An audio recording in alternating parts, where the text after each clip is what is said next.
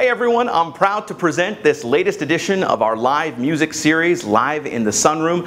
Today we're going to be spending time with the Abe Mac Band. Abe is a country artist, a singer-songwriter who's paid his dues at local honky-tonks, and he's finishing up work on a new record that's being produced by a heavy hitter in the music business. His band features Marceau on bass, and the very talented drummer Omar Uribe makes a return appearance here in the Sunroom. And as a reminder, these are live, off-the-floor recordings, no overdubs, no trickery. The Abe Mac Band performs live in the Sunroom.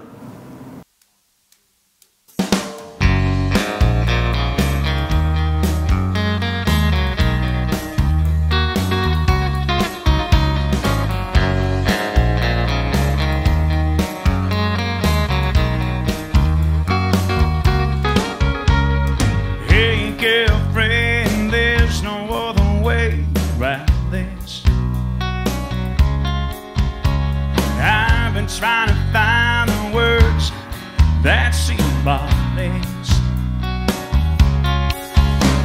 just so I can hold you tight, just so I can make you feel right, just so I can make you see that, baby, I'm what you need.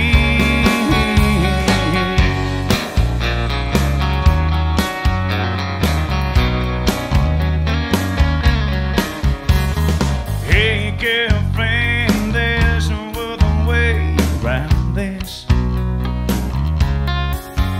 Yeah, I've been trying to find the words that seem honest, just so I can hold you tight, just so I can make you feel right, just so I can make you see that, baby, I'm what you need. But I know that he broke your heart into 1,000 pieces, and I wish you let me fix it. Until then, anything you need from me, just so I can hold you tight, just so I can make you feel right, just so I can make you see that, baby, I'm what you need. Oh, now and anything you need from me, baby, just so I can hold you tight, just so I can make you feel right.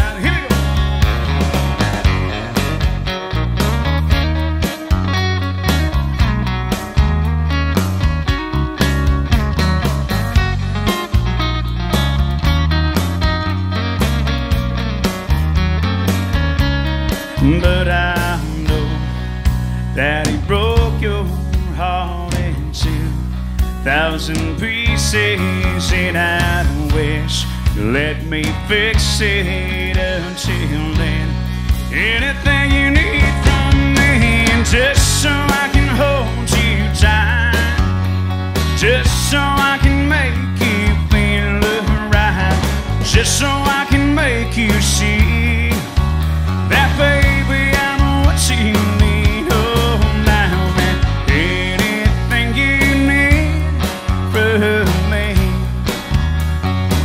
baby, just so I can hold you tight, just so I can make you feel right, just so I can hold you tight, just so I can make you feel right.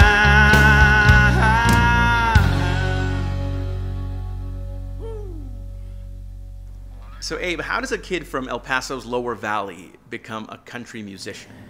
My dad and I remember specifically waking up, going to Robert Rojas Elementary, and I'd wake up with the alarm on K-Hay, and there was a particular song, it was Amarillo by Morning, and I remember hearing the fiddle, da, na, na, na. I don't know, that's what kind of got me interested in country. It's really the fiddle. It had nothing to do with the music, or I didn't even know what the lyrics were, but just the sound of the fiddle. And I don't know if that answers the question or not. And that was the start? That was the start of it, yeah. Country is a very specific genre, Right. Like, what is it that drew you to country music? It's one of those things, you know, like I can't really consider myself a cowboy. You know, I think everybody that lives in the city limits, you're an urban cowboy. You know, I wish I used to own horses, and I had horses, and they're expensive, and it's either taking care of my kids or a horse, you know, because it's just, you know, it's kind of more of a commodity to be able to do that, and it's fun, but you know, it's a responsibility, and to me, country music is a way of living. You know, you don't have to wear a pair of boots. You don't have to wear plaid shirts or any of that. That to me is the essence of country music. You know, it's being very, very grounded in that essence of like, I got a flat tire, I'll change it myself. So right now you're finishing up work on your first full-length studio album. You're working with a legendary producer.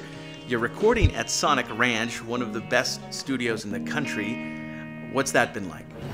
We got a chance to record with Rob Fraboni, and that is huge. You know, he's a producer for the Rolling Stones, Eric Clapton, Bob Marley, Joe Cocker. I mean, the list goes on. This guy's amazing. He built a lot of studios. You know, he worked at the power station and you know, telling us stories at Sonic Ranch when we recorded about Phil Spector. You know, like just, I mean, I thought it was just like phenomenal to hear that straight from the horse's mouth. You know, it's so cool. But all in all, that defines a record. I know I'm kind of, you're thinking, but that's it. You know, Rob provided so much energy to us that it kind of reciprocated. And I mean, like there was such an emotion in that room that it was amazing. It just happened. You know, we cut 14 songs in 7 days. There was a particular song they wrote that wasn't even on our list. We were having breakfast the fourth day, right guys? And all of a sudden, like, you know, we're like, hey, we should do Far Away From Home, song about soldiers. Song that we wrote about PTSD and TBI, post-traumatic disorder, for soldiers that battled that. And we played it. It was one take. After that, there was such a weird vibe in there, you know what I mean? Like it felt like somebody passed away. It was weird. But it was an emotion that we went into the control room, and you know, Rob was sitting there and he was just speechless. Our guitar tech his eyes were red, and I choked up halfway through the song, and man, intense. And then Rob's like, you know, in 55 years plus of recording, I've never had to wipe tears off of a console. And I quote, seriously, that's what he said. So you get to this point where you're working with a legendary producer, you're at Sonic Ranch. What's it going to be like for you to finally give birth to this thing? We've been ready. You know, we've been waiting for the opportunity. It's just, money is always an issue for a lot of musicians anywhere. And you know, persistence, man. I just, you know, I've said a lot of people have closed doors on me a lot of times, and I just kept knocking different ones. I know there's going to be a door, and you know, it's just, we met this guy, man. I was playing at Cocoa Bar this one Wednesday. This guy shows up, says, I want to hire you for my party. I says, I'm booked, man. I play casinos. I'm not going to play. You know, I get a pretty good amount of money. I said, I'll pay you double. Drop the check, you know, for a substantial amount of money. And I was like, wow. Showed up to his party, played one song. He said, stop, just I want to talk to you. He's our manager, you know. And this guy, it wouldn't happen without him. I mean, it's kind of like the missing piece. So to answer your question, it has a lot to do with him, with White Knuckle Productions and Oscar Chavira. We were ready. We always felt like, man, we just need that break, you know. And everybody waits for that record deal, but we just happened to meet this guy that's well-funded, you know. He's a great businessman, and he's got an amazing sense of ambition that it just pours on you. That's what it is, you know. And it's gonna be fun, you know. Rob's gonna come back here in a month, and we're gonna plan out stuff, you know. He talked about Glass Note Records maybe getting us a distribution deal. That's really cool. Whether it happens or not, we still keep on going.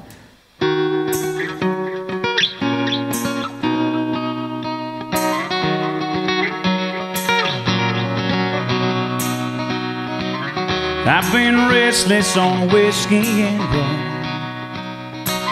She's been swaying to the beat of my drum. Rested Bojangles on the brink of his spears, to fall in love with a gypsy woman speed. She needs. I've been dreaming, I've been feeling low, like a tumbleweed rolling down that highway. Many sunsets come and gone, but I'm still waiting. And I swear I see you waving.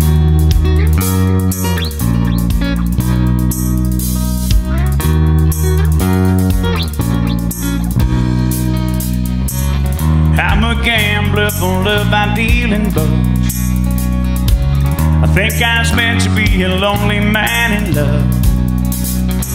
She keeps on whispering those love hymns in my ear, but I'm just traveling on the way to broken Heartsville. She needs.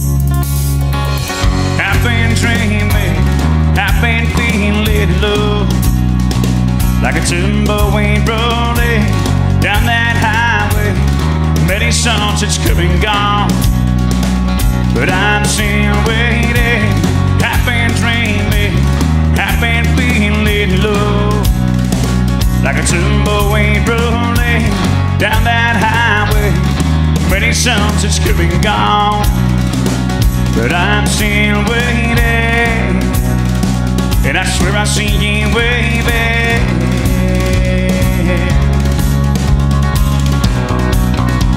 like a tumbleweed rolling.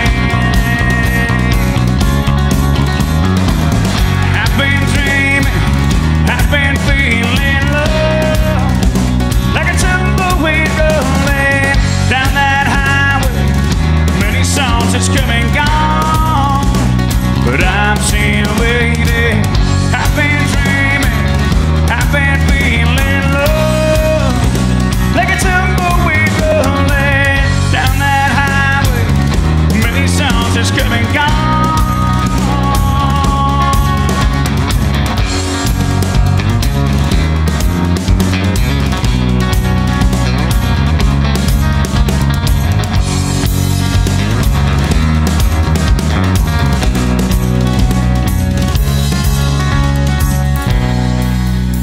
Yeah, I swear I see you waving, like a tumbleweed rolling